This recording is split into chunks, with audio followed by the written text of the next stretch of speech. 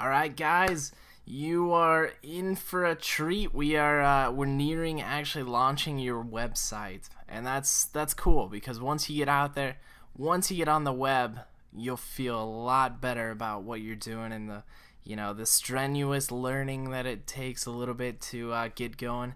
But today what I want to show you is a simple way, depending on your web hosting, but a simple way to actually launch those platforms that you want to do. So we're gonna get some basic platforms. We're gonna start with WordPress because that's it's a leading industry, a blogger. You can create pages, you can create static web pages. All around it's a pretty good platform. But then there's also other things that I'll show you. And the next tutorial, what I want to show you is the manual way to do it. So I'm going to show you an automated, a very simple way to install those platforms, but then also go into the manual way so you understand both sides and how to edit, how to modify those if you ever have problems.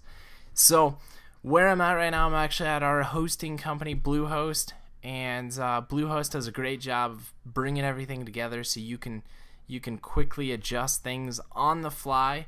So what we're going to look at here is what they call as simple scripts. A lot of other companies have these. Basically, it's a simple solution that you can pull script in, put it on your website, host it, and then go and edit it later in the background. So right here, we've got simple scripts. Gonna go ahead and click into that, and you'll see once it loads. Man, it's taking a while. You'll see my installs. We've got our forum, we've got our WordPress, we've got a few other things going on the background. But those are demos for the most part. But here's a whole list of scripts that are out there. You got backups, blogs, business tools, etc. We're gonna go to WordPress, and you can see popular. It's a free platform that you guys can do, and actually just click WordPress, loads up basically the install stuff. But WordPress support options, again, you've got a whole slew of different support, official sites, documentations.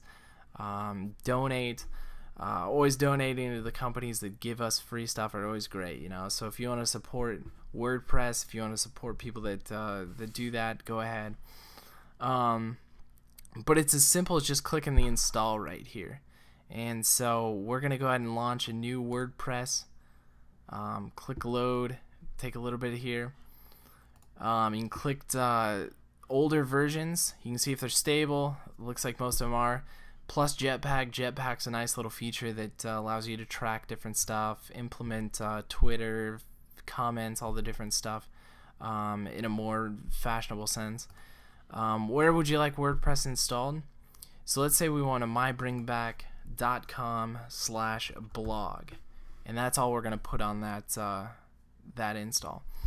So you can see it gives you the server path, the access URL, and that's pretty much all you need for that install there.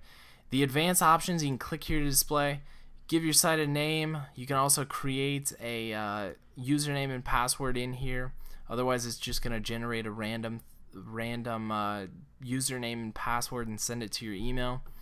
And then make sure that it's automatically creating a database. This keeps everything kind of on the side and secluded in nice folders and set up. So after you've done kind of the advanced option, giving your name a site, my bringbak blog,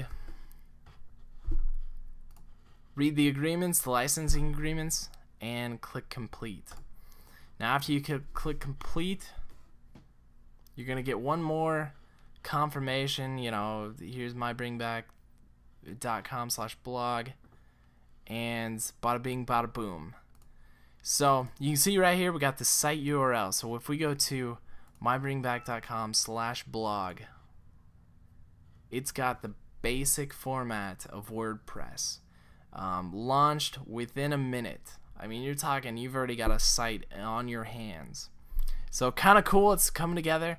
Then notable, we've also got the login URL. And this is where it happens. This is where you modify stuff. You can tweak stuff. So let me just give you a sneak peek of this. We got our username, password. We're gonna go ahead and take that, log in behind the scenes. This is getting crazy. And as it takes a moment, and there you go. That's the back end of your website / blog. So that's the easy way. Again, like I said, we're gonna go through the manual way of basically putting the scripts of WordPress into your site. A little bit more difficult if your hosting site doesn't have a simple scripts or basically an implementation as simple as that. We'll teach you the manual way. But again, look at the hosting packages that we recommend. Those hosting packages have the easy to implement simple scripts and the different things that you can put in. Again, got some coupons on my site for the hosting, and hope you guys subscribe to see the next video, and we'll take a look at the future of your website. I'm pretty pumped for you guys. Alright, we'll talk to you guys later.